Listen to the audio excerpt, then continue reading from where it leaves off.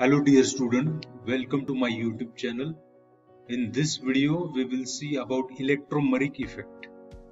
So already we have seen inductive effect and mesomeric effect in the last videos, and in this we will see electromeric effect. Again it is referred with an polarity, this effect.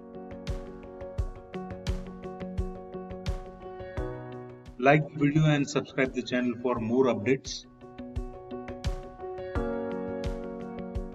So electromeric effect, it is again all these three effects: inductive effect, mesomeric effect and electromeric effect. So these all three, they are having an polarity, the polarity it has been produced. And now here the polarity, in case of an inductive effect, it was produced due to an sigma electrons and difference in electronegativity, and in case of an mesomeric effect, it was due to an pi electrons or lone pair of an electrons. And now here the polarity, it is produced due to a multiple bonded compound as it has been approached by an reagent. As such, compound does not has an polarity, but when it has been approached by any reagent, it produces an polarity.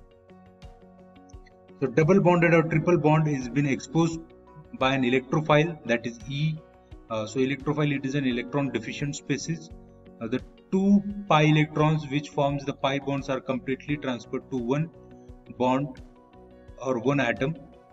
For an example, so this A and B, these are the two carbons, and as such before there was no polarity, but where polarity has been produced when this electrophile, that is H plus, when it comes, this electrophile, when it is in approaching the compound, and when it approaches the compound, so here there are two bonds, one is sigma and second one is pi.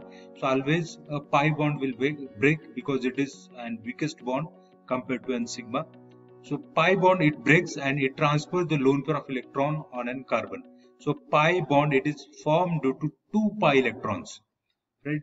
So here the concept is that double bond or triple bond. So here it is an double bond, and when it has been exposed to an electrophile, so H plus, it is an electrophile, the two pi electrons which forms a pi bond, right? So there are two pi electrons which forms a pi bond are completely transferred to one atom or the other.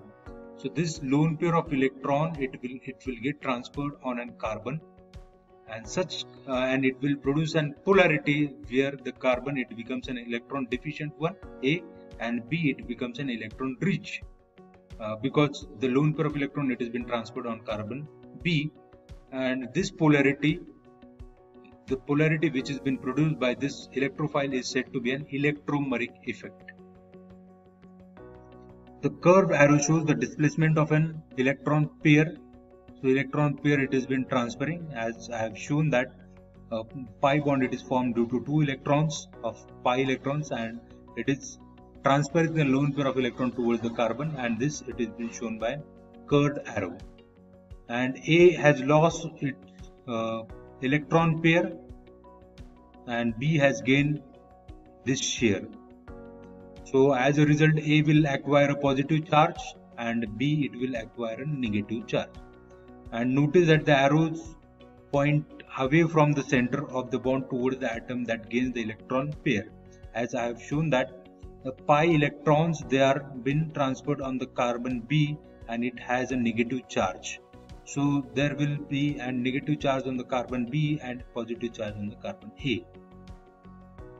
So this was about an electromeric effect. If you are having any doubts, you can comment me in the comment box. I will surely answer it. So thank you for watching the video.